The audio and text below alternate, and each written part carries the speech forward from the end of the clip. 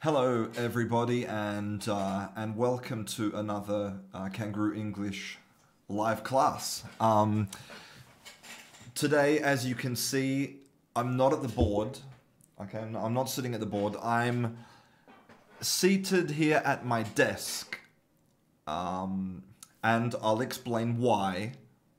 I'll explain why very soon, but I've started a little bit early because I wondered if any of you had any questions about yesterday's class, about the vocabulary class that we were talking about. That's why I started a few minutes early so that I can hopefully answer any questions you have about vocabulary. Hello to everybody here. There's some students here who've been here for a long time today. We've got Heleta, we've got Prabhaharan Velaipandi. Nice easy name, that one. Edison, Mr. Saman, Dennis Ryabchuk is here. Sai-Jan, Aaron China Fritz, Jura, Lolly, Geraldo Fernandez, Alex Silva, Ramesh, a lot of people. It's fantastic to see you all here. Thank you very much for participating in this class. I really appreciate it. So if you're wondering what motivates teachers and how teachers can survive doing such a difficult job, the answer is whiskey. No, not really. No. The answer is passion, of course. It's all about the passion.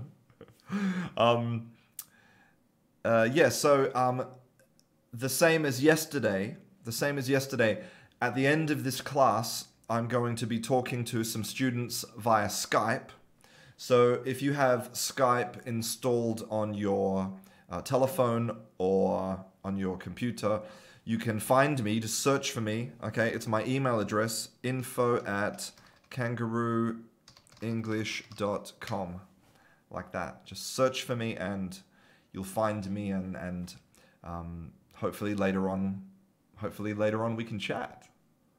That'd be nice. Yes, Anna Rita, you're absolutely correct. Yesterday I didn't notice that the volume of the Skype calls was really low. So today I'm going to fix that problem. Yeah. So, well, it seems that nobody really has any questions about yesterday's class. So that's good. So let's get started. Okay, it's 4:30. Let's do this. So the name of this class is The Power of Noticing. Okay, and there was a guy who proposed something called the noticing hypothesis, and he said that noticing is one of the most important things that you can do in language learning, right? But unfortunately, his hypothesis has never been proved, and one of the reasons is probably because it's very difficult to test something like that. Noticing, you're like, what exactly is noticing? What is it? How do we test if it works? Is it conscious or subconscious noticing? It's a very difficult thing to test, but we do have some other science which does tell us about the importance of noticing. And actually, I'm going to talk about this. Okay, this is the name of the paper. Okay, it's Fortune Favors the Bold and the Italicized. effects of disfluency on educational outcomes. Okay, and this was published in Cognition. Now, if you've watched any of my previous live classes, then you know that my handwriting is really bad. It might be the worst handwriting in the world, right? Maybe. But what's interesting is that this research proves that my terrible handwriting actually helps you to learn English. So I've been looking for an excuse for for my terrible handwriting, and I think that today I have it, right?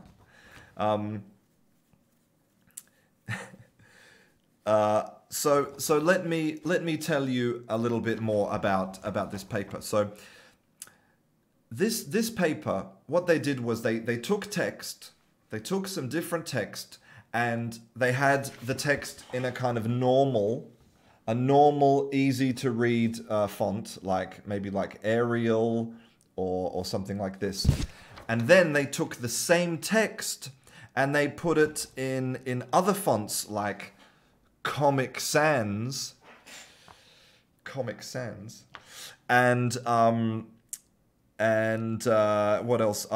Bodoni, right? Which are fonts which are very well, you can see a couple of examples here in the title of this paper. You can see for example, this is a very unusual font here, and this is also unusual.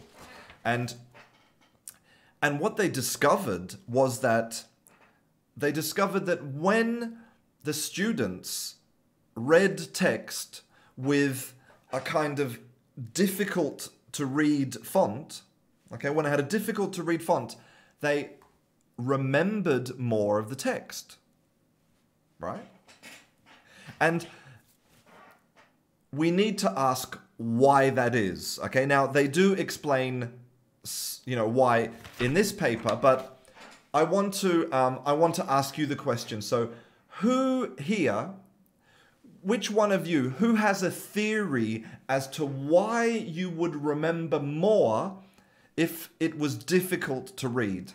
Any ideas? Any ideas? I want to hear your theories about this.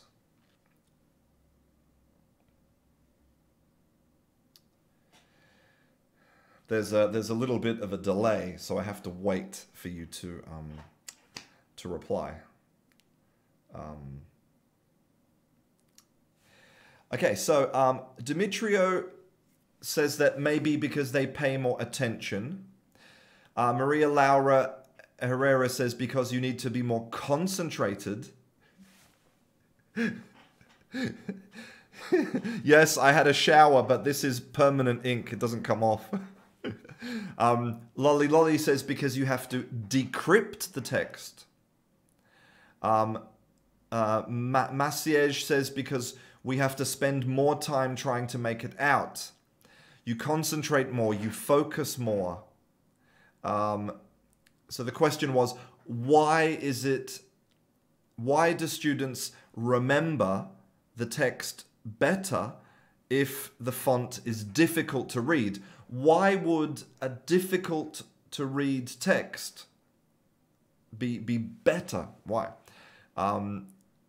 Yeah, so I think, so you all have basically the right idea, right? That what it does is it forces you to concentrate, right? But why? Because if I'm reading a piece of text, right?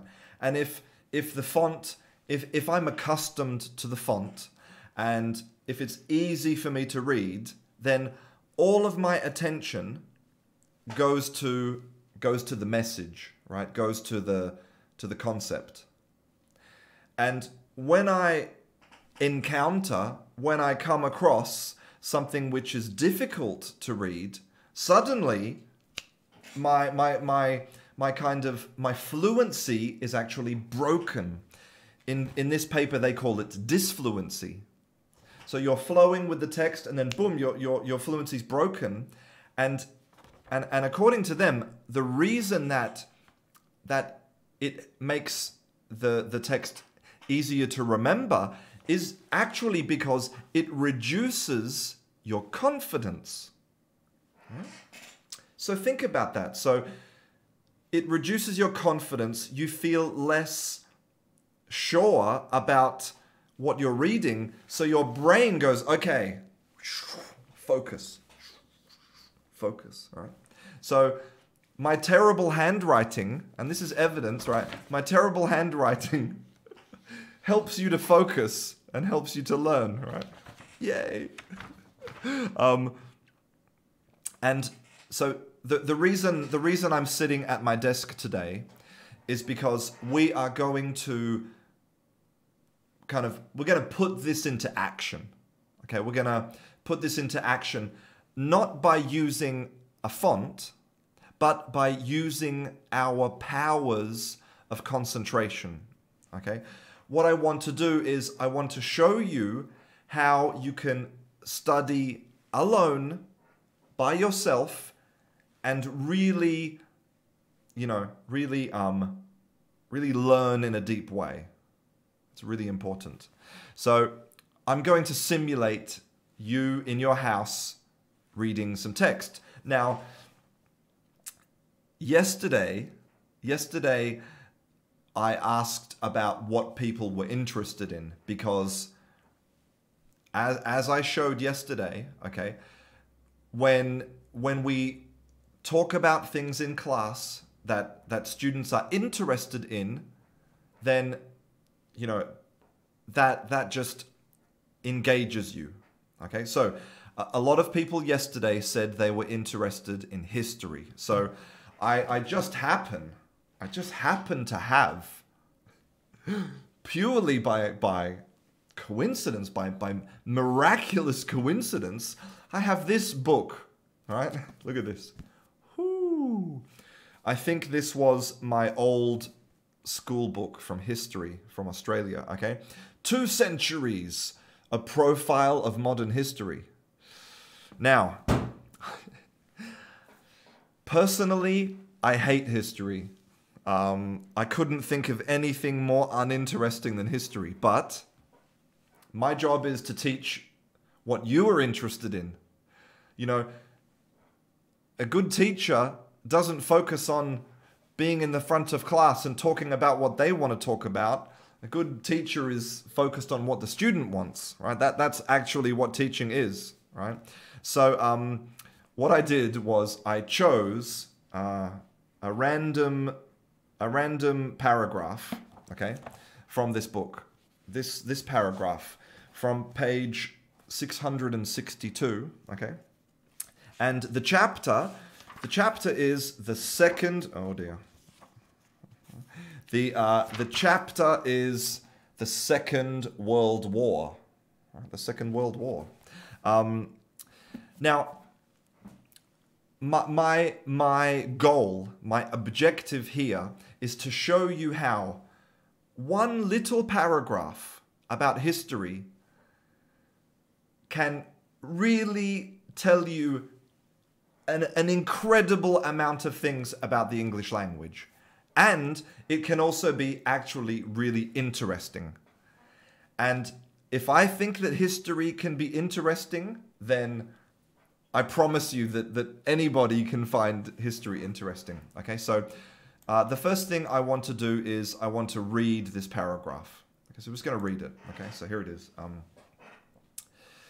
The Second World War was fought not by throwing repeated human waves against the enemy, but by men and machines. Submarines and, to a lesser extent, aircraft and tanks had been used in the First World War, but in the Second World War, battles were largely decided by tanks, motorized troops, heavy artillery, submarines, anti-submarine craft, aeroplanes, and aircraft carriers. Machines both widened the front of battle and gave warfare a new mobility. Using air-supported ship-borne invasions, Japan extended its sway over a vast area of the Pacific. In 1940, exploiting the speed of the tank and motorized infantry, Hitler's generals knocked France out of the war, achieving in 6 weeks and at a cost of 27,000 lives what had eluded the German army during 4 years of bloody trench fighting after 1914. Well, again, not the most exciting paragraph in the world, okay? But let's go in and let's be entertained by this, because there's plenty to be entertained by. Okay, so let's just dive straight in. So let's engage our noticing hypothesis rather than read this. So the first time, you know, we read this text, we absorbed the message. Now let's notice. Okay, let's notice. So I have a question. Okay, let's look at the very first sentence. And actually, look, that was a very bad Christian. See, it should be capitals. Let's have a look at this very first sentence. So again, I'm going to try and put some pressure on you. So can anyone tell me which verbal tense this sentence is in? So, you know, let's have a look at our verb here, and who can tell me what verbal tense it's in? Okay, Hassan kum, very good. It's in the passive voice. John Constant, no, it's not the past simple. It's the passive. It's the passive. Now, it is the past passive. That's exactly right. So the passive, we can easily identify the passive because the passive is always the same structure.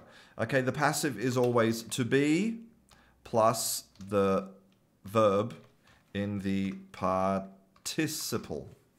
Okay, that is the passive. It's always the same. So you can see here we have the verb to be, was, and then we have the verb fought in the participle.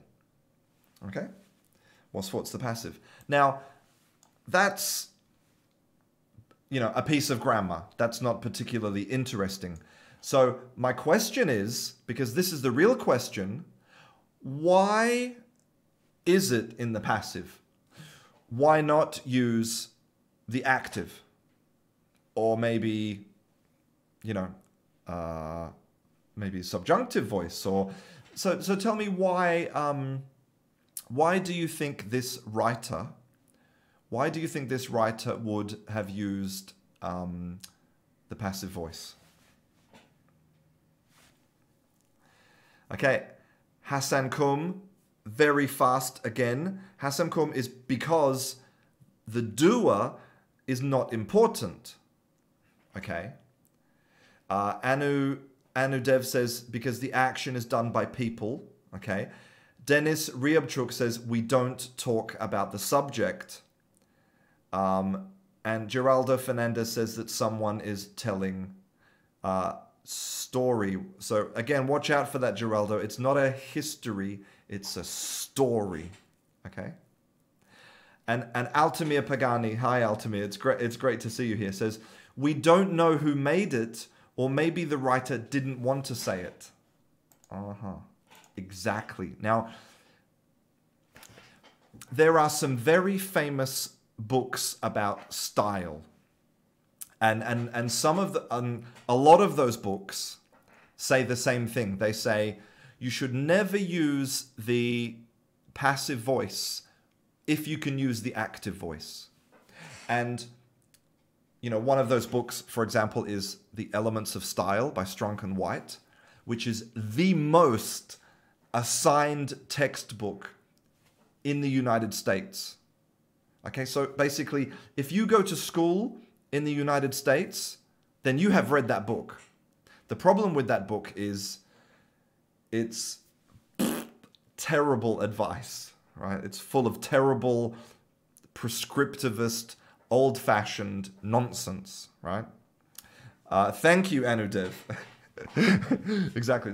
And in that book, they say you should use the passive instead of the active. Why? Because of the exact reason that Altamir and other people have said. Because there's this idea that the passive voice is for cowards. Do you know what that means? For cowards? For chickens? For people who are weak and pathetic and afraid? Because when we use the passive, we don't put any responsibility on the subject, right? So here, if we look at our text, right? We look at our text, the Second World War was fought, right? Now, the question is, who did the fighting? Well, you could say, for example, the Americans, the British, the Germans, the French, fought the Second World War. We could do that. Or we could say, people fought the Second World War. But it's not elegant, is it? It's not elegant because there's too many different subjects, right? So here, in this case, the passive voice is not cowardly.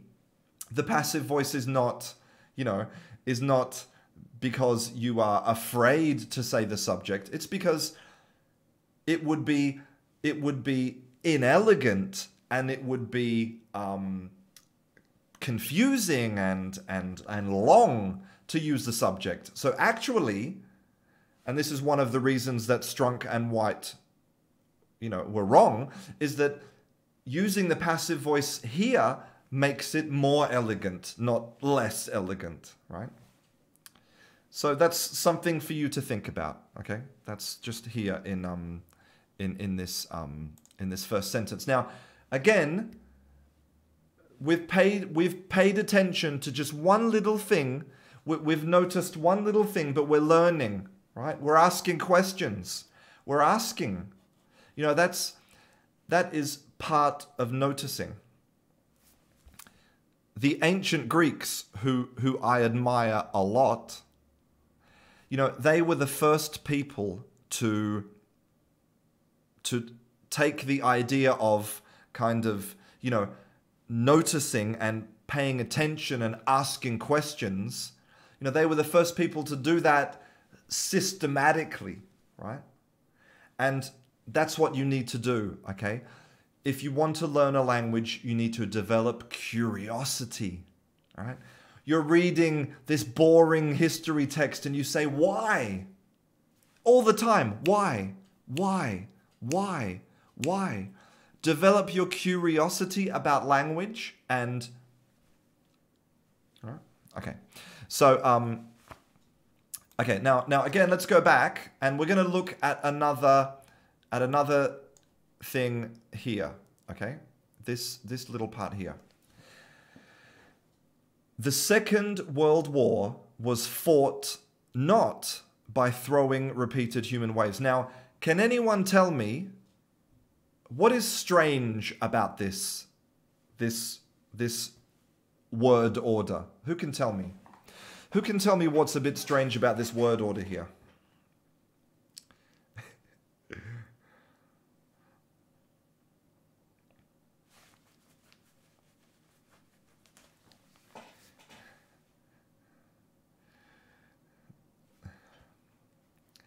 Okay, Saeed Jam, very good. The word order is not normal, right? It's not normal. As Saeed is saying, and as Chaminda is saying, and Amin, and also, and also Nick Smith. The word order is not the typical word order in English, in modern English, okay? So in modern English, it would be more natural to say, I would put the not here, in this position. I would say, was not fought, all right? The Second World War was not fought, okay? But no, the writer decided to put the word not after the verb, okay? So, again, I'm going to ask you, why would the writer do that? Why would the writer break this, kind of fundamental rule of English grammar? Why would they do that? Let's ask. Let's ask why. Lolly Lolly says it's for emphasis. This order emphasizes the phrase. Exactly, to emphasize the word throw, right? Luther, yes. Oh, Luther, I'm sorry. It's a matter of style. It's more elegant for emphasis. Exactly. So think about it. Actually, the reason that the author changed the word order is the same reason that a difficult to read font makes you remember more. Because imagine you're not paying attention, you're sleeping, right? And you're going through the sentence and then, whoa, what, wait a minute, the not is here? Suddenly that not becomes really powerful, right? You're like, wow, okay, not by throwing repeated human waves, okay? So yeah, it moves that emphasis onto the not. Great work, guys. You know this. And again, we're paying attention, and it means that next time you're writing a sentence, maybe you will do that. You'll try it. Try it out. Experiment. Okay, now let's have a look at the next sentence here. Now, it actually is there. So it's quite a big sentence, this one, right? We've got a big sentence with lots of nouns separated by commas, right? Nouns separated by commas. Now, the first word here is submarine. Okay. Now, oh dear, we have our first troll in the chat. No. Okay. How do I get rid of this user? Hide user on this channel. Okay. Goodbye, sir. It was nice having you. Not. Sorry about that. So let's look at this sentence. So the first word in this sentence is submarine. Submarine. Now, I like to look at a word, and again, I like to ask why. Okay, so, and I know that this is maybe a very kind of stupid question, right? A very childish question, but who can tell me why it's called a submarine? Right. Again, I'm sorry if this seems like a stupid question. Submarine, right?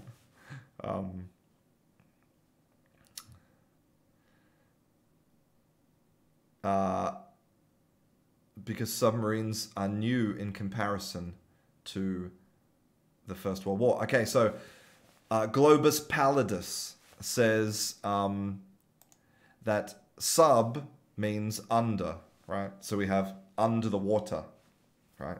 That's exactly, it's really transparent and really clear, right?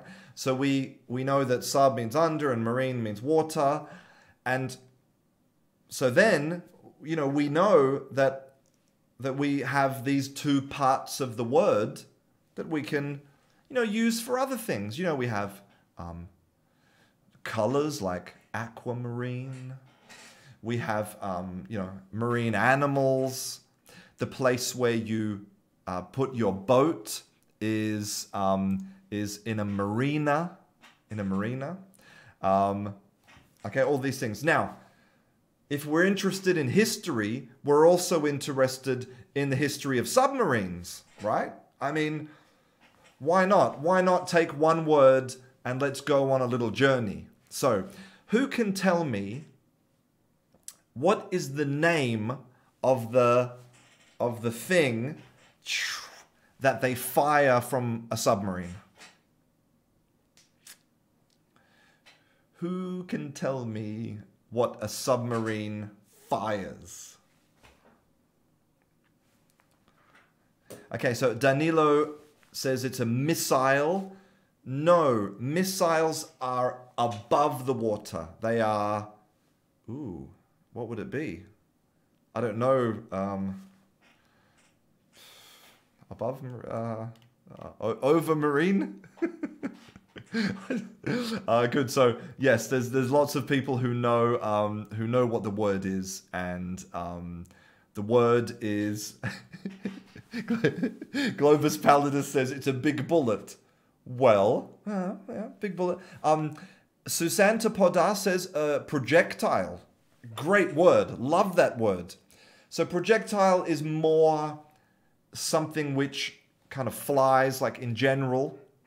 You know, like so yeah, a torpedo is a type of projectile, a bullet is a type of projectile, a rocket is a type of projectile. It's a bigger category. So, okay, so we have this great word torpedo.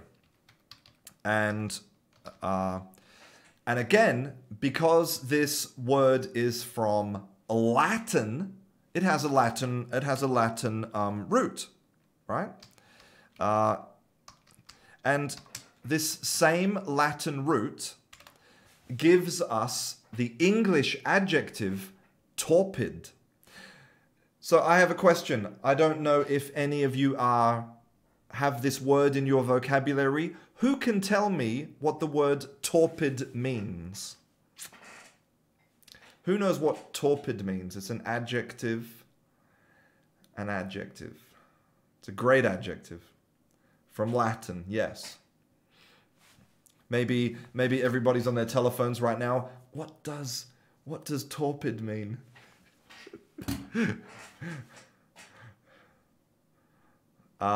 Impulsive? No. Bad? No. Ooh, Susanta Podar says torpid means sleeping. Very good. Lolly lolly. Indolent. Ooh, great word.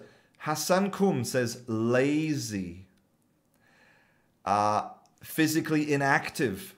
Luther says numb, paralyzed, slow. Okay, that is actually the meaning of this adjective in English. Torpid means lazy and slow.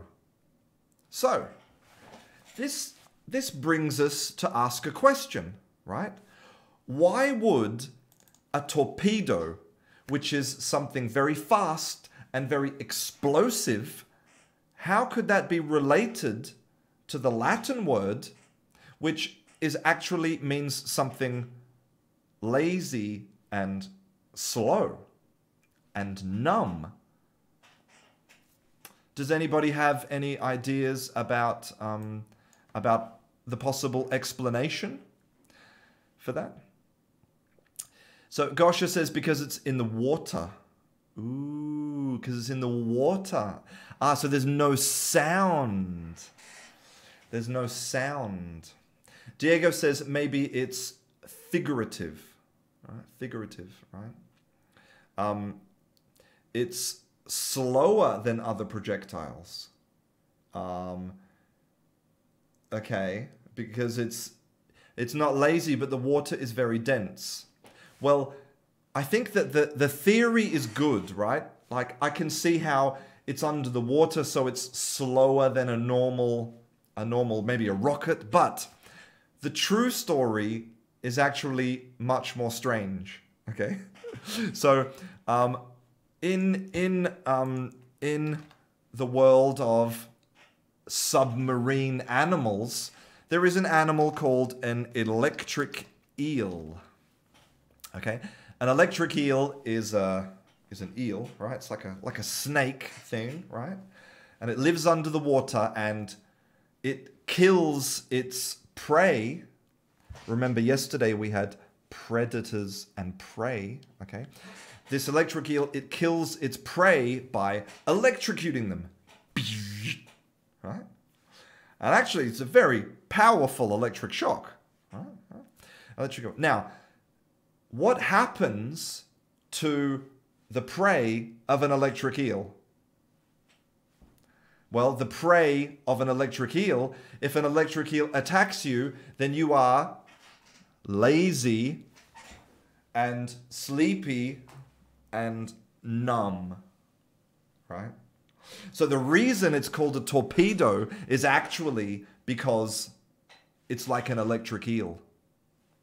Not because it's slow and lazy, because when that torpedo goes in, it immobilizes and makes the target destroyed and destroyed. So, and the name was given by the American guy who invented the torpedo. Although his torpedo didn't work. There's another. See, that's a whole story about in history you could read about the development of the torpedo, right? So now I'm not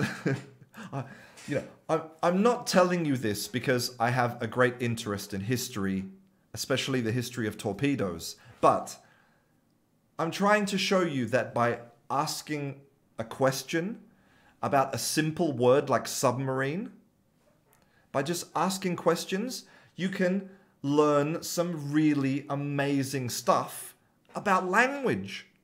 You've got a new adjective, torpid, and you'll remember that because of torpedoes, and you also know about electric eels.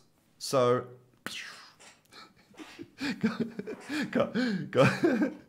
Gosha says that in the morning she's a torpedo. Me too, Gosha. This morning, oh man, I was such a torpedo this morning. I've been trying to eat better because like even when I was younger, my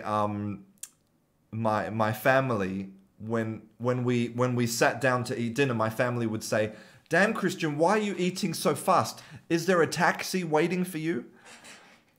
And I think the reason that I eat fast is because I just want to eat, and so I can do things. I want to eat and then I can, I don't know, go and work.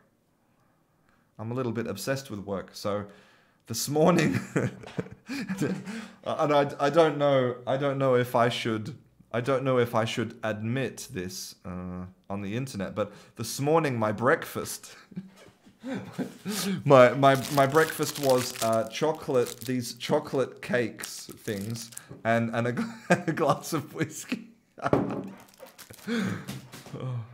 But it's Wednesday.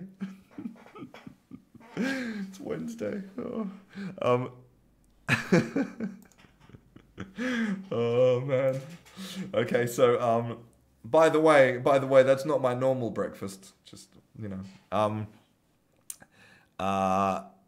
okay, because I don't want to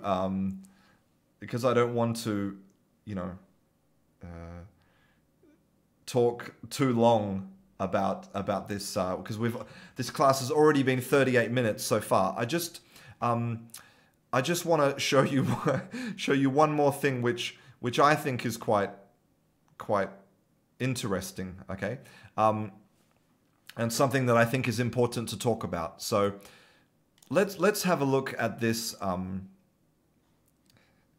Let's have a look at this little sentence here. Okay, so using air-supported ship-borne invasions, Japan. Let me just So this is the final sentence we're going to look at. Okay, before we move on to Skype. So using air-supported ship-borne invasions, Japan extended its sway over a vast area of the Pacific.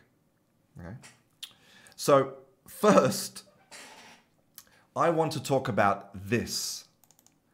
Air-supported and ship-borne. Now, who can tell me what's interesting about these? Oops, I meant to highlight all of that. Who can tell me what's interesting about these two adjectives? What's cool about them? Why are these adjectives cooler than my breakfast? Air-supported, ship-borne. Okay, so born is an interesting word. We're going to talk about born in a minute. Okay, but I'm specifically thinking about the form of the adjectives. So Zyxel B says that they're split. Okay, but okay, Chaminda Senevirathna. Ooh, I feel quite proud of myself for pronouncing that name. Chaminda, I want to say it again. Chaminda Senevirathna. What a great name. Because they are connected with a hyphen, right? So these are called compound adjectives. Let's talk a little bit about these. Okay, compound adjectives. And what we do when we use this hyphen, let me just scroll up a bit here. When we use this hyphen here to connect air and supported, we use the hyphen, okay, the little hyphen becomes like glue. It joins together those two words, and temporarily those two words become one word with one meaning.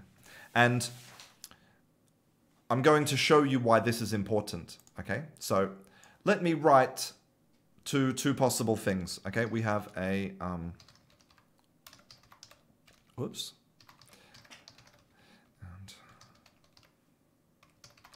And, okay, so let's have a look at this, right? Here we have a French style teacher, and we, we have a French style teacher and we have a French style teacher. Now, there is a massive difference between these two sentences, right? A massive difference, okay? So, in the first one, both of the adjectives, the adjective French and the adjective style, they independently modify the noun teacher. They independently apply. So it's a teacher of style. So it's a teacher who teaches style. I need a style teacher. And it's also a teacher who is French, right? So they're a French teacher, and they are also teaching style, right? But this one here at the bottom is completely different. We have a teacher who teaches in the style of a French person. It's a French style teacher. Really big difference. The hyphen, okay, the hyphen is not a question of style, it's a question of meaning. Really important. And I want to remind you that, like with all, with all punctuation, with commas, with hyphens, with brackets, with all of this stuff, it's normally not a question of right and wrong. Okay? Most of the time, it's not right and wrong. Most of the time, it's a question of helping the person who's reading your text to understand. That's what punctuation is. You're helping me. When you have good punctuation, you help me. For example, when I'm reading this about the French style teacher, you're helping me to understand that the two adjectives, are one thing. And here, all of these in this sentence here, all of these commas, you know, all of those commas help me to separate, you know, those words. In my mind, I pause, right? Submarines and, to a lesser extent, aircraft and tanks. Now, there's no law, you know, there's no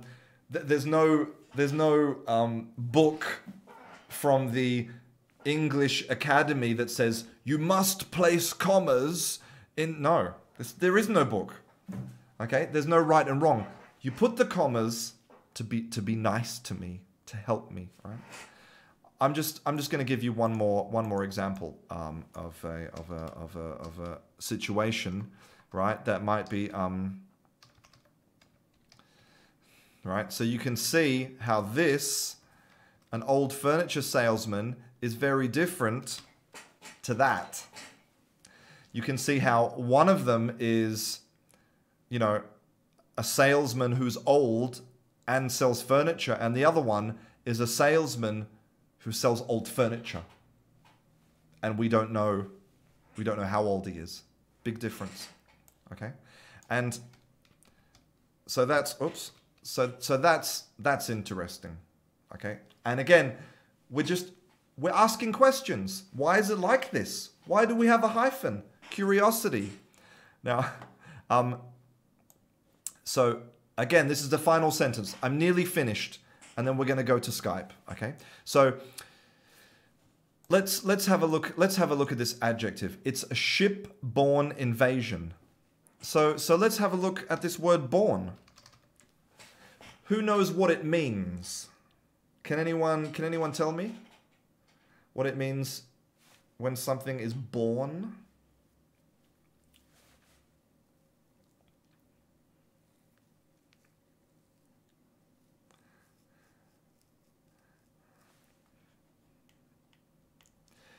Lolly lolly, you are absolutely correct. Very, very fast. Born is the past of the verb to bear. Now, so bear has the word bear. There's the noun, the bear, which is, you know, which is my wife in the morning. and my mother-in-law 24 hours a day. No, I'm just kidding. So bear is the noun, right? Bear's the noun. And then we have the verb to bear. Okay? The verb to bear is basically means to carry, right? And so if you think about it, right? We know that there's a noun in English, born, right? I was born in Australia, right? Here. And let's think about it. It's obvious it's related. Born because you carry the baby in your tummy. Carry the baby in your tummy. Yes, Axelson. My wife will kill me, but she doesn't watch my YouTube videos, so. Yeah, so it means to carry, right? So now we can look at this adjective, right? We can look at this adjective here and we can say, okay, so it's an invasion.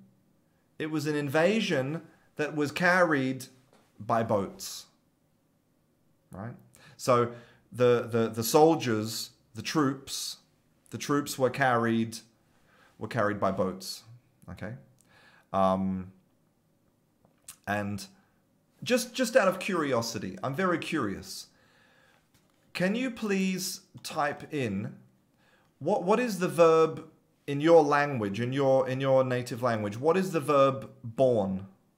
Could you type it in for me? I'm very curious to see the verb in all of the languages we have here.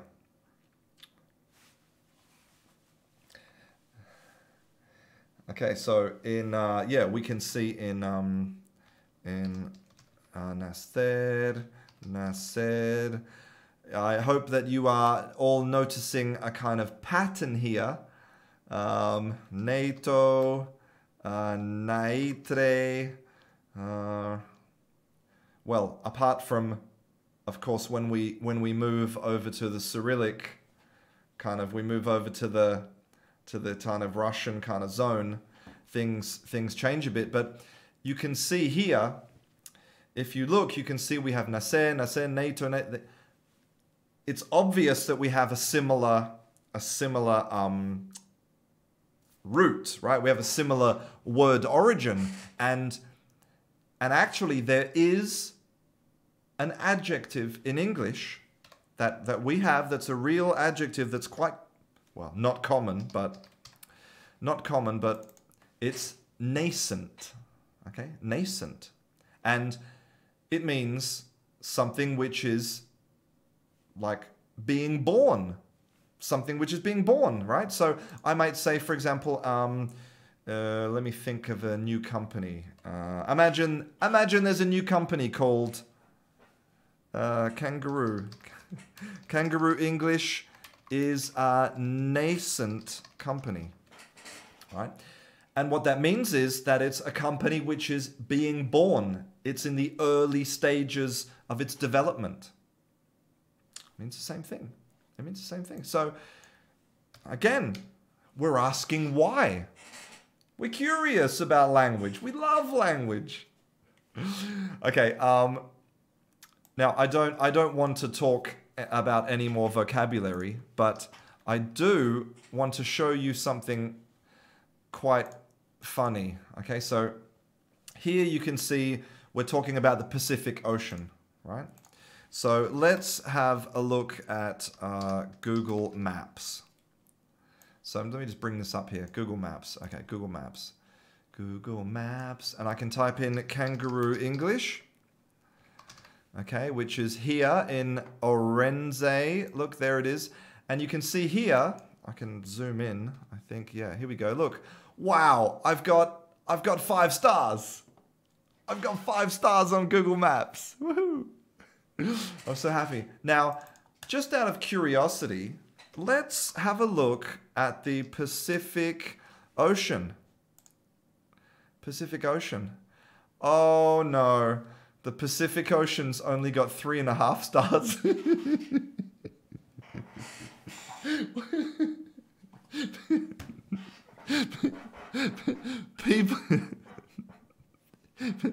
People are literally writing reviews of the ocean. Oh my god, it's quite funny. If you read the reviews, funny. Look at this. 4 out of 5, too much water. Look at this. Too blue, didn't like it, never going back. It's just water. I have water at my house. And then this one here. What's the point, really? There's nothing to see. That's a great pun. I don't know what's wrong with people rating the Pacific Ocean. All right, guys, it's time to jump onto Skype. So, my Skype address is info@canguroenglish.com. Okay, you can find me on Skype. And what I want to do today is I want to hear your history. We're talking about history, and I want it to be meaningful to you. I want you to talk about something you're interested in. So tell me your history. It could be, you know, well, I don't want you to talk for 15 minutes about your history. You know, give me a short summary of your history, and I can tell you maybe some grammar tips or some pronunciation, whatever you want. So let's see who wants to chat. Who wants to chat? What time is it? 15:21. So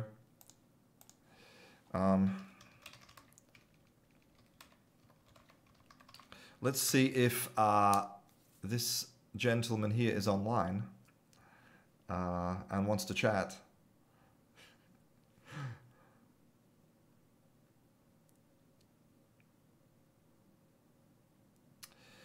So yeah, someone here wants to know the difference between no and not. So no, you use with a noun. Okay, like I have no telephones. You are no idiot. Let's see, with nouns. And not would be with verbs, like or adjectives. I'm not happy, right? Or I am not going. Simple. So my Skype ID, info at canguroenglish.com. Okay, it's my email address.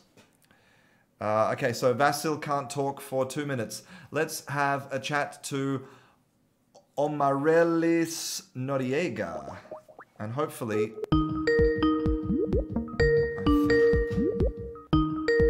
Let's see if I can get the volume right this time. Hopefully.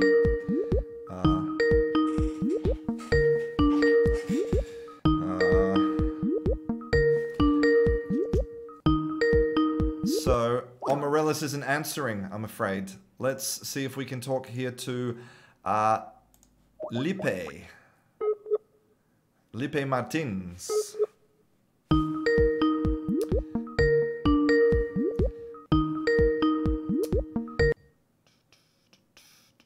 Hello, Lipe. Hello. I can't see your video. Do you have a video? Do you have a webcam? Yes.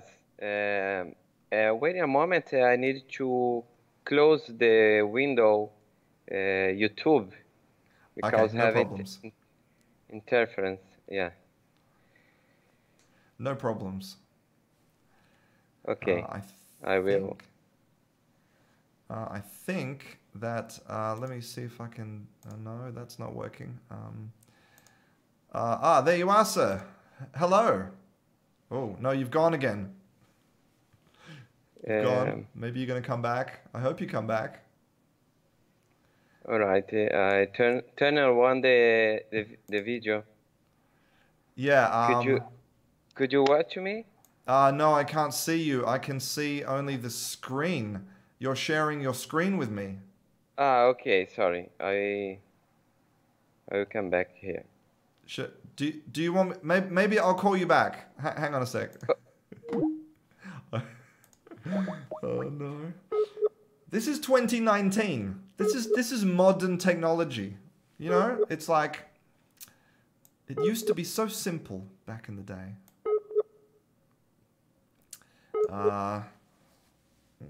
Now it's not connecting to Lipe. Lipe, I'll try again. I'll try again in a minute.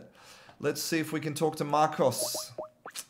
Marcos Benicius Diaz Mota Gonçalves. Could you have a longer name, maybe? It's the longest name in the world.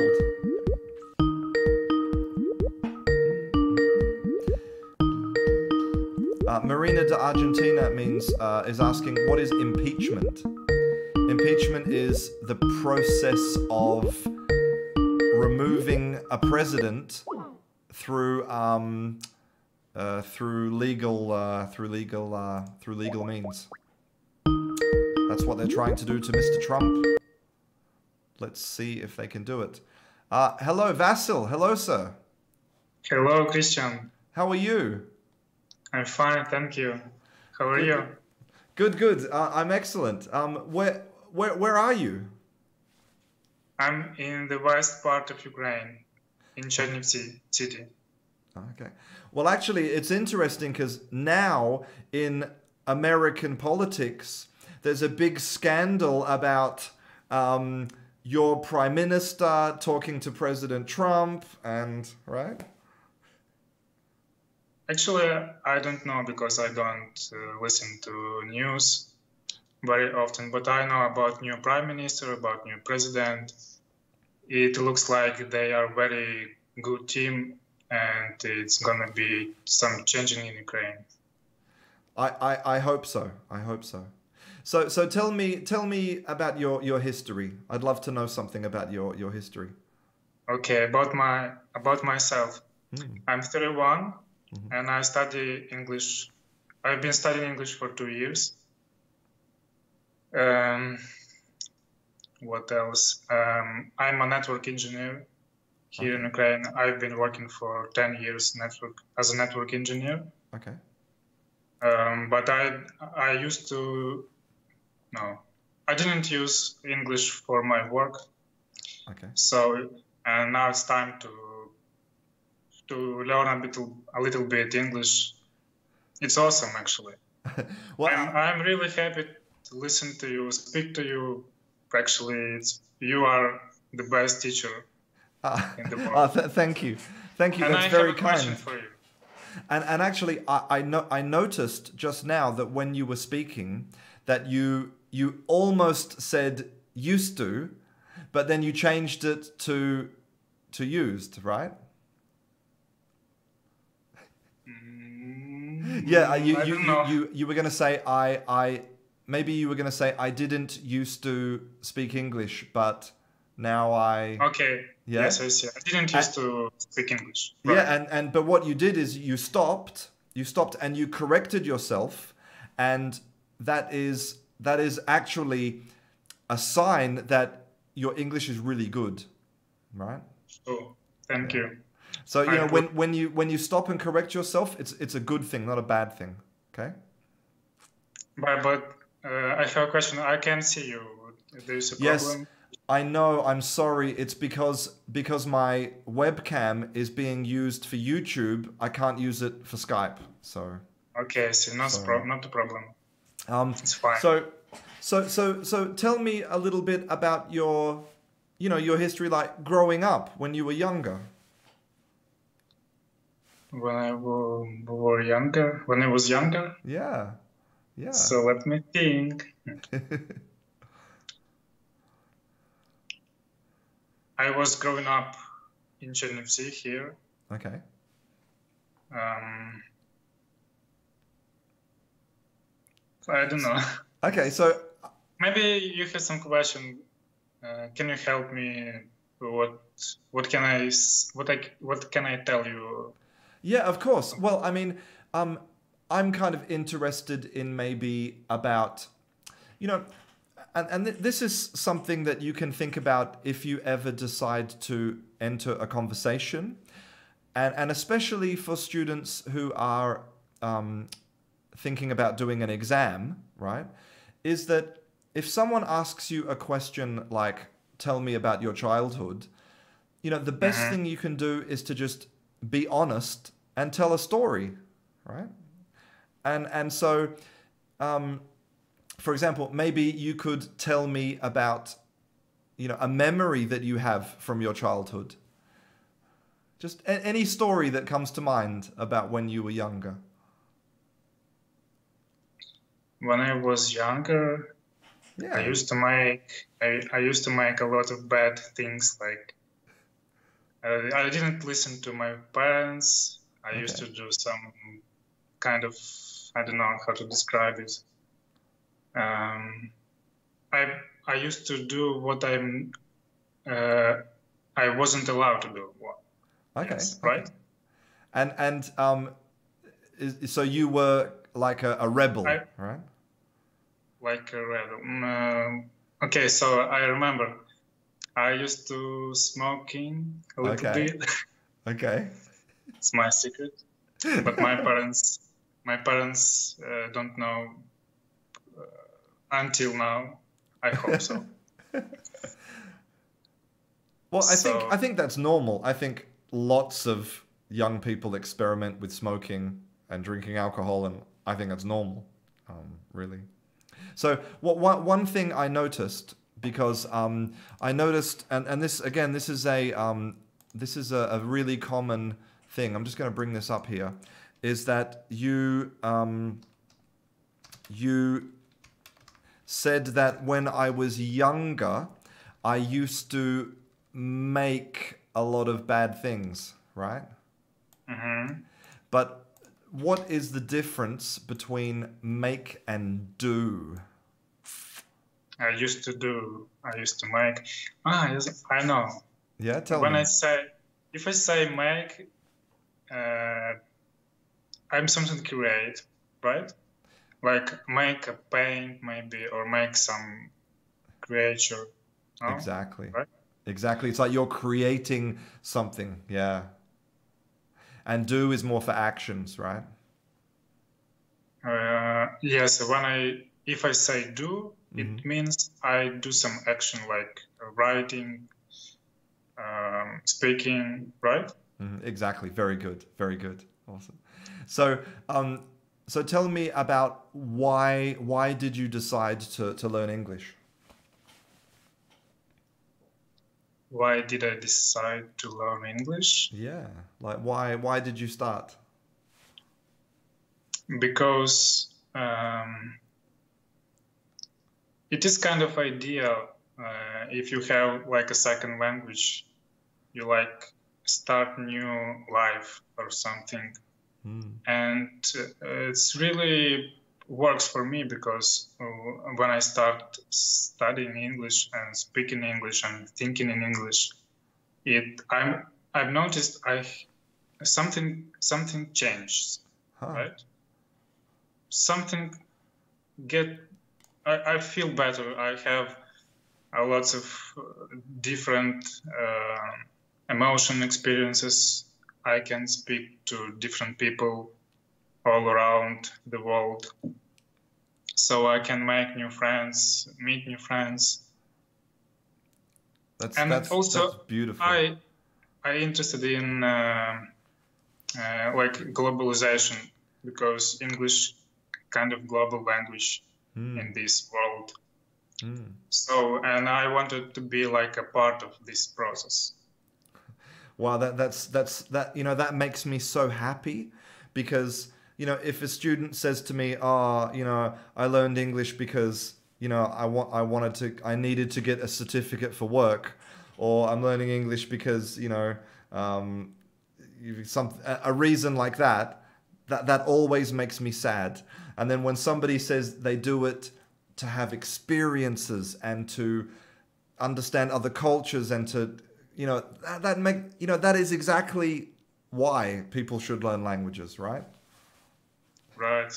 So I'm a really big fan of English and culture of English. Difference between UK, USA, the USA, Australia, history about English, how it used to be when English comes to countries like Australia, because they didn't speak English, right? Yeah, so exactly. they had like their own language. Yeah, exactly. The story of the Aboriginal languages of Australia is a really fascinating story, because those languages have some really unique ways of kind of looking at the world, and also they have this is something of kind of that I plan to talk about in the future, but actually a lot of Australian Aboriginal languages, their total vocabulary is only maybe 4,000 or 5,000 words in total. And you, because your native language is Ukrainian and Ukrainian. Russian. I'm kind of bilingual. Okay. So you probably know, it depends on your level of education, but you probably know about 40,000 words. 40,000. Yeah, probably. And you probably know 4,000 or 5,000 words in English. Right? So it's incredible to think that the total vocabulary of an Australian Aboriginal language is about the same as your vocabulary in English right now. Wow. Awesome. Yeah. Do you have anything you want to ask me before I go? Yes. Yeah. How is it like to be a best teacher of the world? It's just...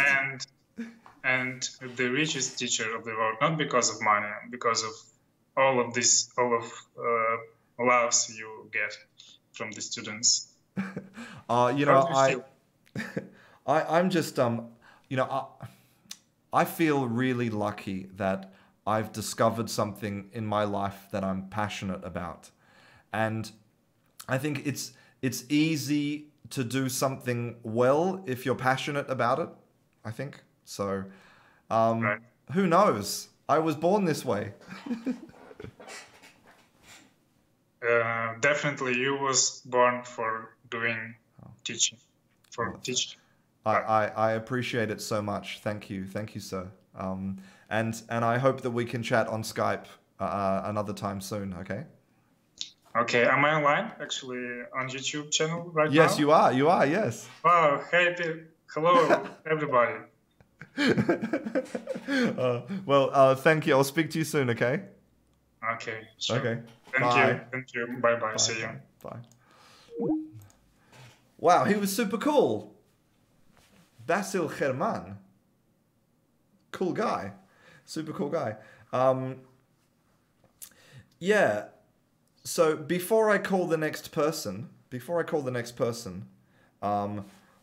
because I know that you guys are amazing students, right? So I want to ask you a question.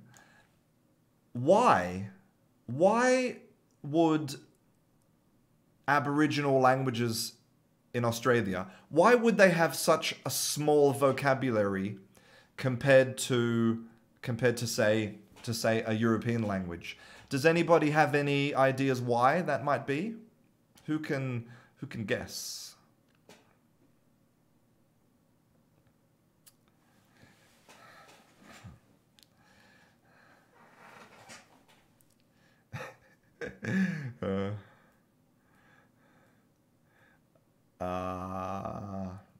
So Tiago says he has no idea. Marina de Argentina says it's a more simple life. Because of conjunction. Because they're separated and isolated. Because they're not too talkative. Because it was ancient times. No connection to other parts of continents. Well, there are a few reasons, but the main reason, and this is something for you to know when you're learning a language, the main reason is that they were illiterate, right? So they didn't read or write, okay? So if you think about it, what it means is that passive vocabulary doesn't exist. Now, it's a question that people ask me every day. Teacher, how do I convert my passive vocabulary into active vocabulary? How can I convert all of these words that I don't know into active vocabulary? Well, the first question is, where does the passive vocabulary come from? Well, normally it comes from writing, right? Because writing is a way to store, to warehouse, to record vocabulary permanently, right? And without this, if you don't have any writing, imagine if I have no writing and I have my family, right? Now, my passive vocabulary stays in my brain. I don't pass it on to my children. I don't pass it on to my wife. I don't pass it on to my friends. So the passive vocabulary disappears. And so what it means is that, you know, it tells us that really, on average, you know, humans don't need 65,000 words. With 4,000 or 5,000 words, we can say anything we want to say. And the rest is just gravy. Okay, let's see if we can talk to Lipe Martins.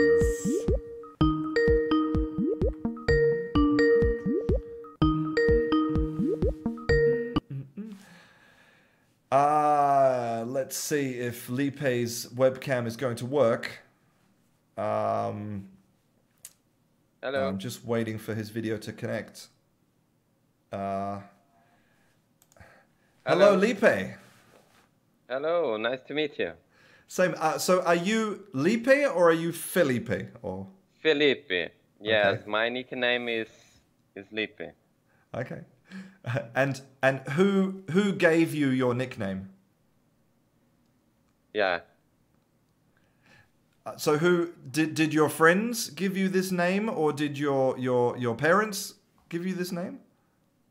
Yeah, some friends call me with Felipe, more closest friends, but normally it's more common to call me with Felipe.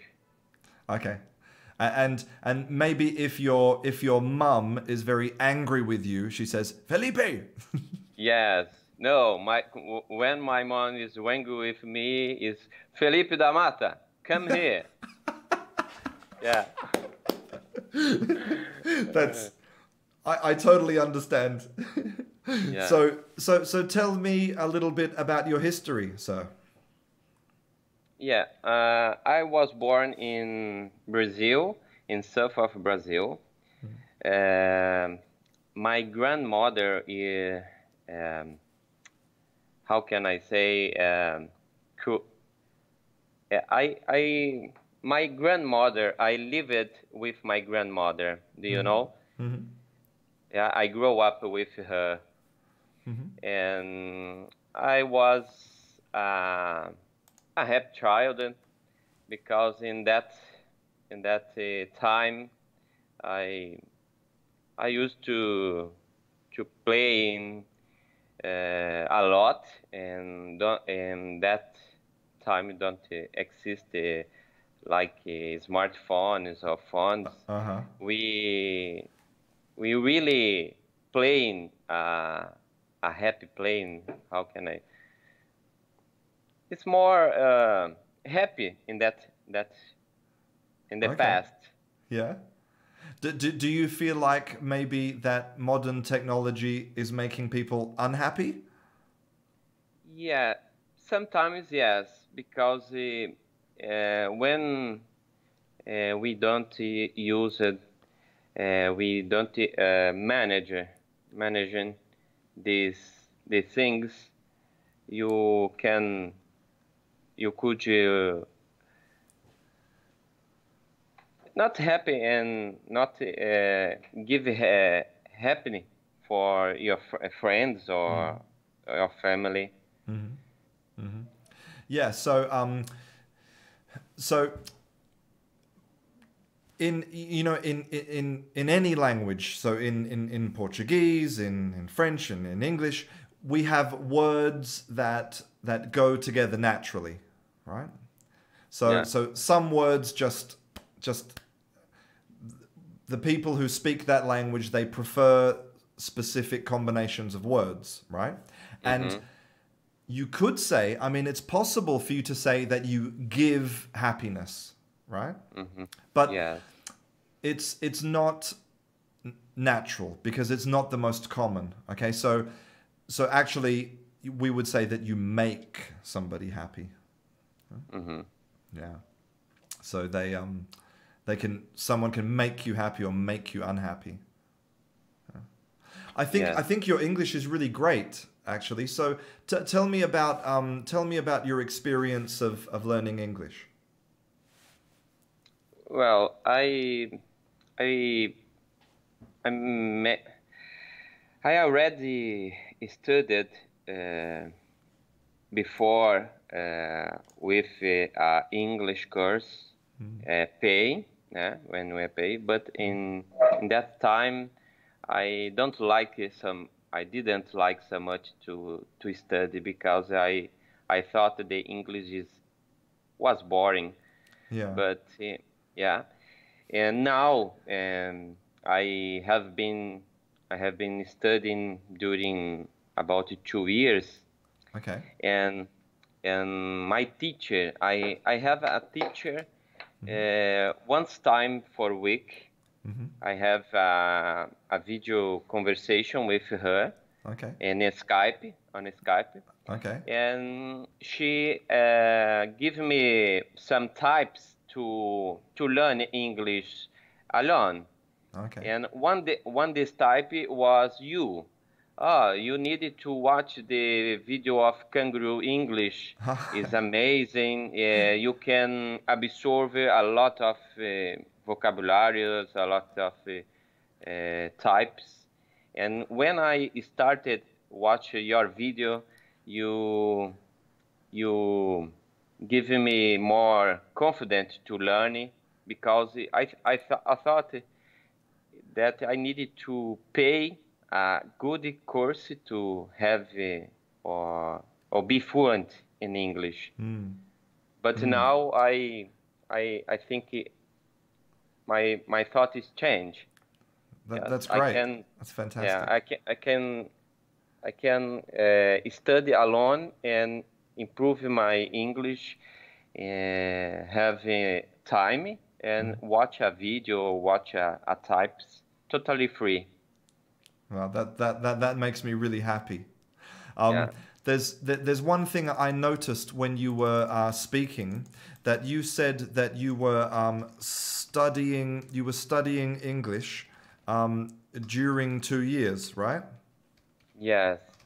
So do you see any problems with that sentence, studying during 2 years? Studying during? Studying during 2 years. Because there's something wrong with that sentence, and I'm just wondering if you know what it is. Have you studied?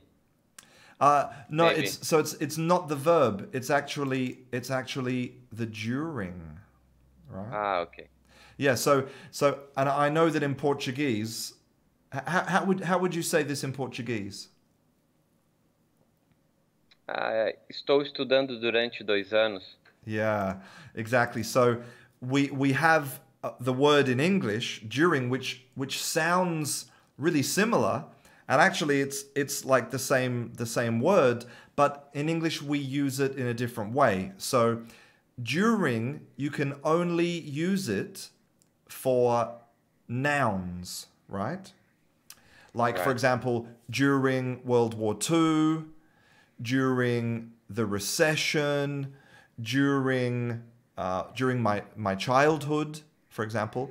But if you're talking about a duration, right, like for example 2 years, then you have to say for. Okay.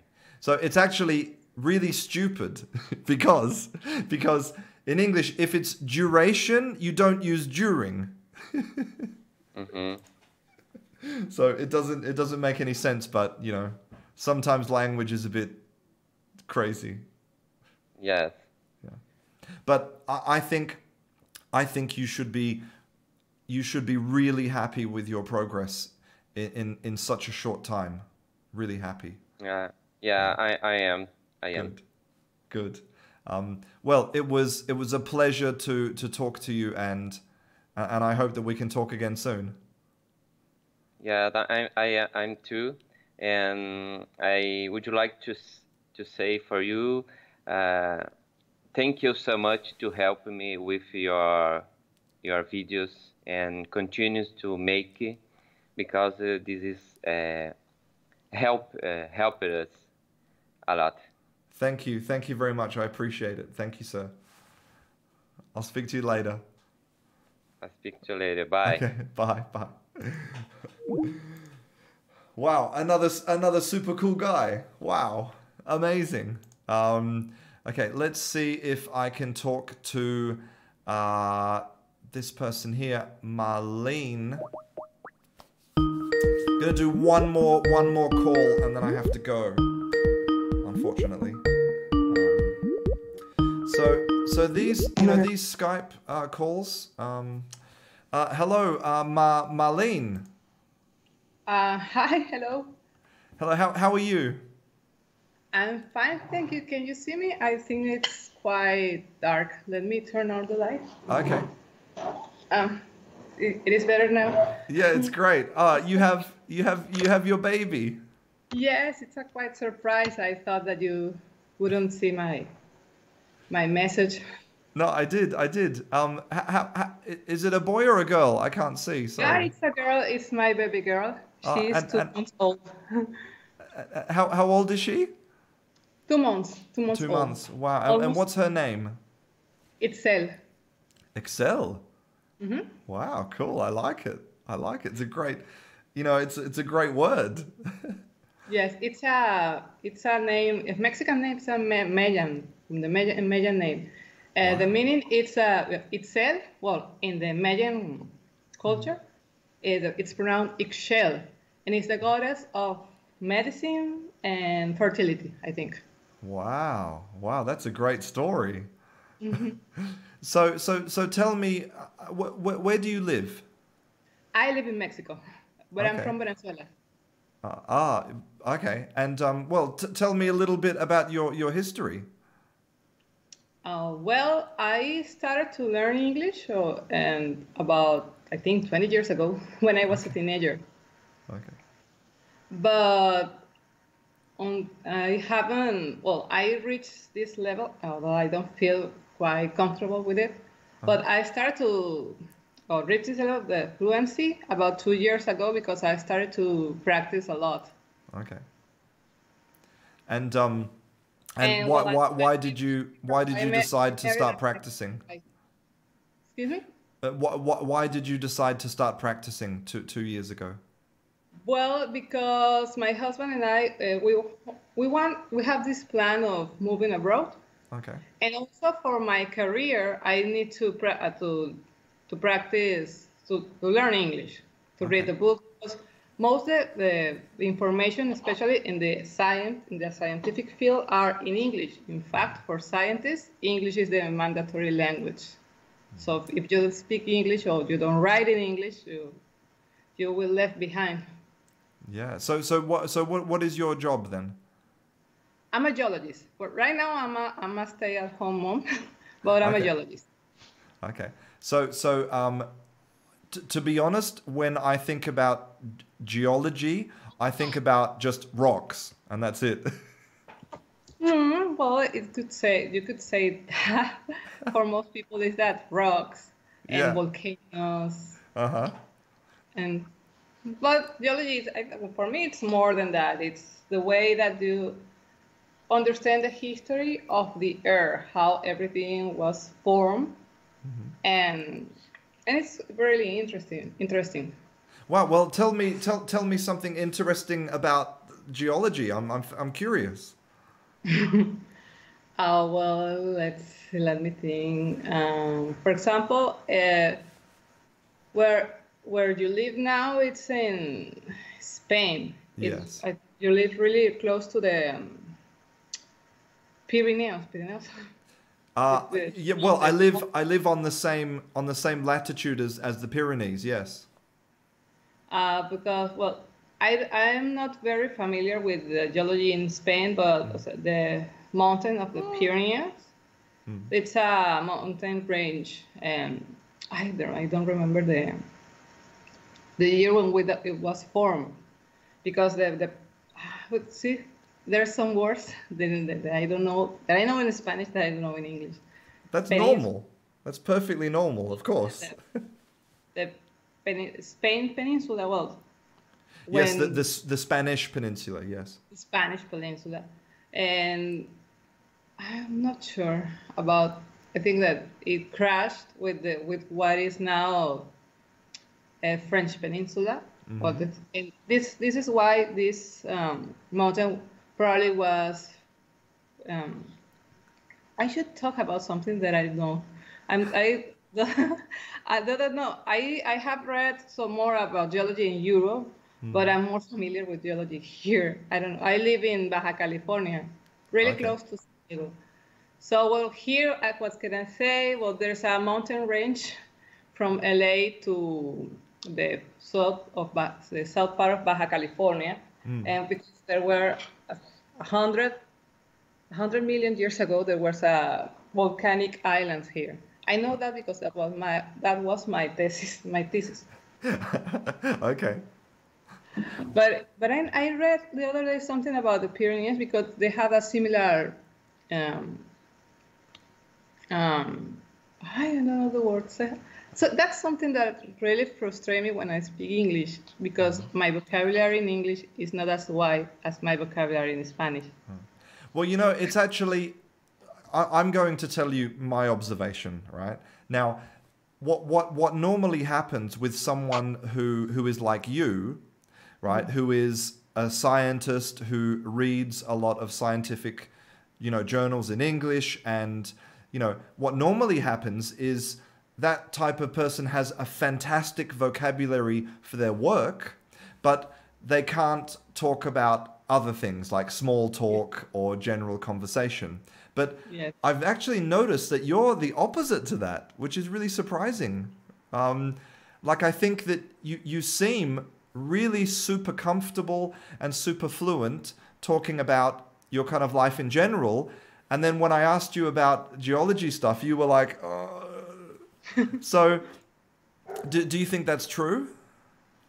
Probably yes, because when I talk about geology, I talk only with my Spanish coworkers. So, although I read everything in English.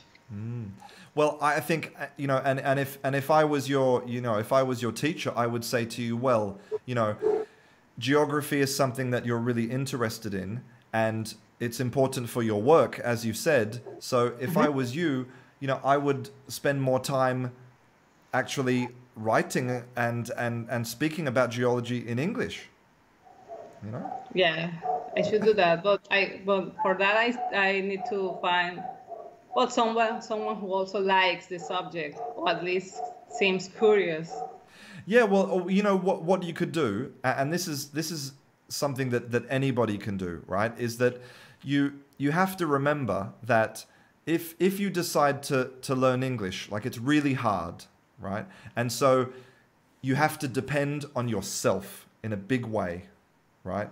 And if you put the kind of responsibility onto other people, then you know, you're not going to succeed, right? So what I'm saying is, you don't need a speaking partner to practice your geology English. What you can do is you can start a blog. It's completely free. I think Google have blogs, WordPress have free blogs. You start a blog and you just start writing articles about geology. And maybe 0 people will read them, and maybe 0 people will care, and maybe they will be terrible.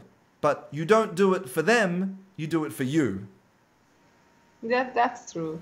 You know, something that it's really complicated for me is to write in English. I feel really insecure about it. I think it's in all the areas, is the areas that I have to work the most. Yeah. Well, you know, the only way to feel more secure is by doing it 1,000 times. Yeah, like, you will not get more secure about writing by doing something else, like speaking. Or reading or listening. Exactly. So that would be my advice to you, is to just write, especially if you think it will be good for your career, right? Yes. In fact, I should do that. I should practice that because my plan is to start a PhD, so in English.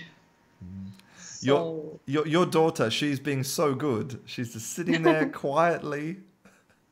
Yeah. Say hi. She's super cute. I just wanna squeeze her little cheeks. She's watching the screen. For her, this is new. Wow, it's super cool. Well, do you have anything you want to ask me before we finish, or? Well, I will not ask you to congratulate you, because I really admire your work, especially because for me, I think that you are like a scientist of language. I really enjoy all your daily digests, because every day I learn something new. You said you actually read papers, and I found that admirable. It's great. And the interviews with the people that you always invite to the videos, it's excellent. Your work is excellent, sir. I want to congratulate you. You have what you are doing for us, for the student around the world, is excellent. I think undoubtedly you are one of the best teachers in the world. In fact, you're the only teacher that I have seen that actually read papers about language, to go to the language, and that's amazing. Well, I don't know what to say. Thank you very much for your very kind words. I appreciate it. And No, thank you for all what you are doing for us. Thank you. I have a lot about from you. Thank you very much. Well, I'm gonna say a big goodbye now to both of you, and especially to little Excel. Say bye. Bye bye. Well, I look forward to you sending me the link to your geology blog. Okay. Well, I think I'm gonna start with an Instagram account with a small things. Excellent. That is perfect. I love that idea. Perfect idea. Okay. Take care. I'll speak to you soon. Bye, teacher, and thank you. Bye. Well, yeah, that was she was well, that was awesome. So yeah, look, wow, we've been going for an hour and a half, and yeah, I'm enjoying the live classes, loving it. Unfortunately, tomorrow I can't do a live class because tomorrow I have 2 interviews to do with some very exciting people. But on Friday I'll be back with another live class. So thank you very much everybody for watching. I appreciate all your love and support, and I'm Christian. This is Canguro English, and I'll see you in class.